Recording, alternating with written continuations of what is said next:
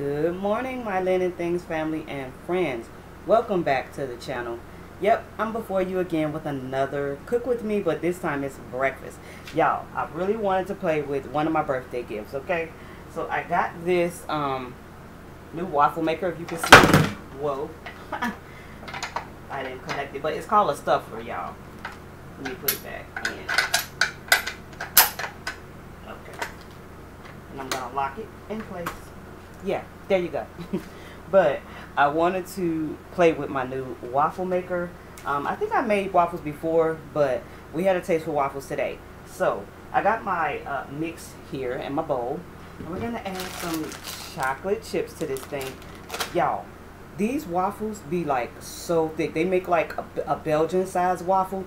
They are so cute. So I really wanted to do this for you guys. I wanted you guys to see this awesome waffle maker. Like I said, I'm going to put some chocolate chips into my mix here so we can have some chocolate chip. But their stuff, it's called Stuffler. It's by Presto. So that you can do, you can put stuff in, like you can put fresh fruit in the middle. You can put basically whatever you want. And then it cooks it inside the waffle, y'all. So it like makes stuffed waffles. I love that. Now I don't have like any chicken. I did make a chicken and waffle with this, y'all, already.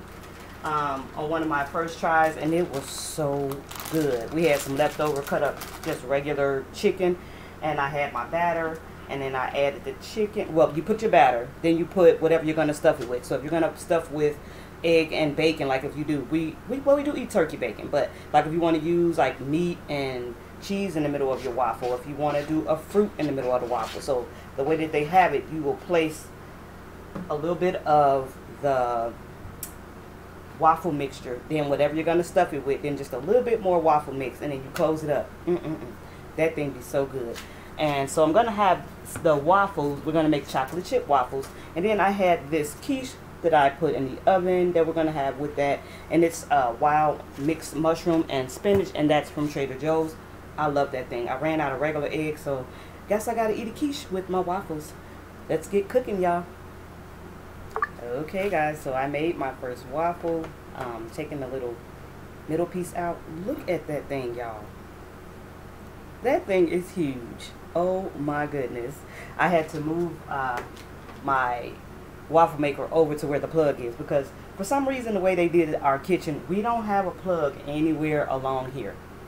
I don't know why. So it's over to the side, and so I had to plug it up over there. But that's a waffle number one. And I'm going to make another one real quick. Okay, y'all, another quick breakfast all done. This is the next waffle. So I'm gonna cut this so you can see the inside of this thing. Like, we like to cut it into 4 parts because it has like a little, the way that it's parted, it you can see it, ooh, and the chocolate coming out. So you can see that inside of that. Can you wait? I got it really weird. But if you can see the inside of this one, you see that chocolate in there?